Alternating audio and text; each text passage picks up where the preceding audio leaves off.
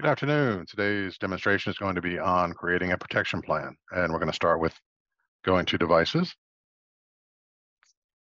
and we'll grab a machine, and we'll choose our Workstation 3 here.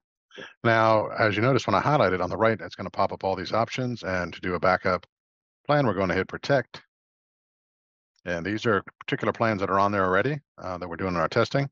We're going to go back to start from scratch here and do Add a Plan. These are templates that have been created over the course of time where you can reuse these over and over and export them import if you want. But once again, we're going to just go to Create Plan, hit Protection, and here's all your options for the backup as well as the other things we offer. One agent, one console, you can go into everything you want to do from a single protection plan. So we're going to do either the entire machine, disk and volume, or file or folder. The difference, entire machine is going to back up everything inside of that particular machine, all the drives. Uh, if you want to do like an external drive USB, you'd want to do the disk and volume because that way you can actually choose it a la carte to do that. So with the disk and volume, you can also say, I just want to back up the E drive and not the operating system. So it gives you more flexibility, more granularity in that respect. You can also back up files and folders for sure. One of the benefits, though, of doing the entire machine or disk and volume, you can restore an image at 2 o'clock with the entire machine image. You can also restore a PDF an hour earlier, so this with the same image. So it automatically mounts it up for you. So we're going to do entire machine for our purposes today. As you notice, anything with a green circle with a white arrow means it's part of the advanced packs. They're very, very good. And this in particular is going to be what I call the backup between the snapshots, continuous data protection. And when you turn that on, it's going to allow you to back up and keep track of the latest delta of certain applications as well as certain files if you want to make it very efficient and bandwidth friendly and resource friendly as well. Now, where you can back it up, we can for sure go to SAN, NAS, or DAS locally, anything basically with a drive letter, UNC path IP address.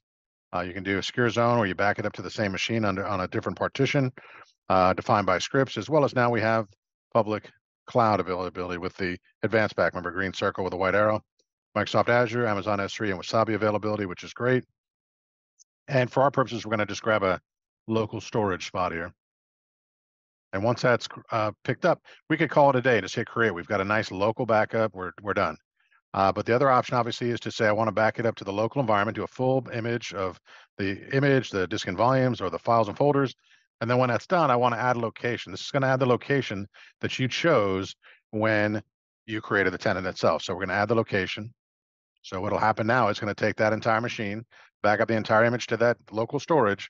Then it's going to replicate it to that cloud storage you picked when you created the tenant. And then you can decide in terms of the scheduling, how often you want it to be backed up. It could be every, incremental, every hour, every day, every week, that kind of thing. And you can also say between certain times of the week, you can start at a certain time. You also have some more granular options down here to say, hey, I want to do, the machine is turned off. I want to run that task when it comes back online or attempt to start that. So a lot of options in terms of granularity for there.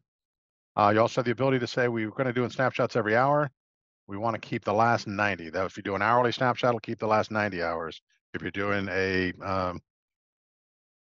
daily, it'll keep all the 90 days. So you can also get into backup by age, and this gives you a little more granularity. You can have 30 days, 12 weeks, 12 months. You can bump that up or down as needed. You may want to keep it for longer purposes for legal reasons or what have you.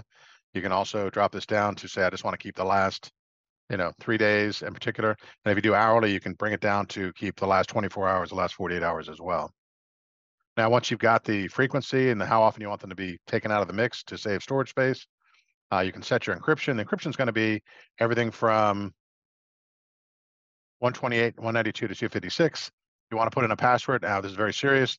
We do not store the password anywhere. We don't cache it anywhere. So you want to make sure you hang on to that so you can get back into your backups as needed. So very serious note with that. With the application aware, we can do SQL Exchange, Active Directory.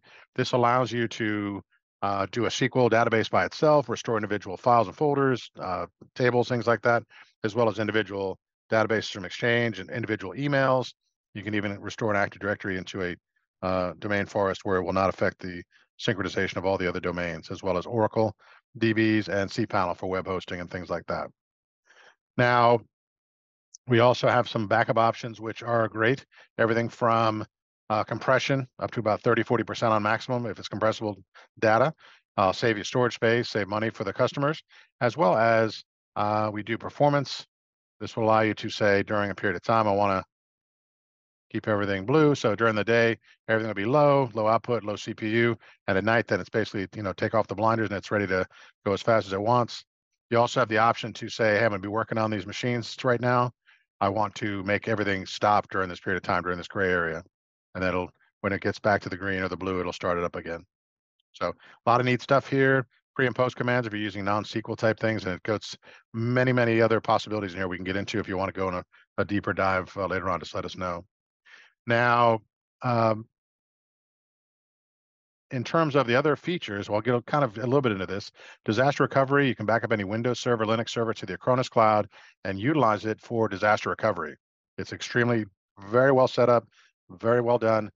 You can do it for testing of the machines in the console here. You can have automated test failovers that occur every 30 days.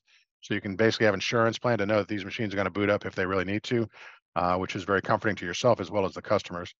We now have the EDR here, that is on top of the antivirus, anti-malware. We have a thing called the Cyber Protect Operations Center, and it's extremely well done. The idea is that it keeps track of all the latest Windows, third-party updates, security patches, things like that, as well as all the virus, malware, ransomwares that are out there, even weather conditions in your area. So it's going to focus that into your console, so you're going to be able to utilize that when you're running your ransomware detection, the antivirus, anti-malware, and this EDR benefits in better ways than most regular EDRs because it offers all the abilities of our console in addition to that. The idea is you can do patch management, you can restore a system locally, you can create a disaster recovery machine, and you can fix it all with one click. The other great thing about EDR is it's going to tell you, here's what happened during the attack and the flow chart in layman's terms, so you can kind of look through there and see what it was trying to accomplish, how it started, and then be able to do that one-click remediation, which is great. And we can go a lot deeper into that if you want. It's very easy to set up, but we can work with you on that too. URL filtering is going to filter out the URLs that you do not want people to go to. Uh, we also can piggyback on Defender antivirus and Windows Firewall if you want. If you're using our antivirus, anti-malware, you can turn that off as well, no problem. And once again, everything with a green circle with a white arrow means that it is part of the advanced pack. So, and you can talk to your sales folks about that. We also have vulnerability assessment, which is included. This will check once again with that Cyber Protect Operations Center and say, hey, this Windows update's available, this Adobe update's available. A lot of these machines, when they're out there, they're not updated properly. They can be very vulnerable to hackers. So it's a nice way to make sure that you're going to check with our CPOC. It's going to check automatically, tell you what's available. And then you have the option to use the advanced pack, which will automatically install these updates onto your system. So keeps everything up to date, current, gives the hackers the least amount of possibility of getting into your system. Also, another great feature of the patch management is you can set up an incremental, a backup before you actually put in the patches. So if something goes sideways, you have the ability to revert back to before that happens. So you make everything good again. So you have data protection map. It'll keep track of if you're backing up a folder full of PDFs, you can have it scan the entire volume and make sure there's no other PDFs on the drive. If there are and you want to back them up, you can back those up. So you also have device control, Wi-Fi, USB, printers, things like that. You can keep those out hardware wise. And then data loss prevention is the software type version. That is going to allow you to make sure you keep credit card information, publicly identifiable information, proprietary information, keep that inside of its system and not allow it to get out of the organization. So not go out to Skype or to somebody's email address. It's gonna limit that and stop that from getting out. So that's something we get a deeper dive on as well. And then once you do that, you just want to hit create and you've created your plan. Now, obviously, we've got a lot more stuff we can talk about, but that is the focus for today and hope everyone has a great rest of the day.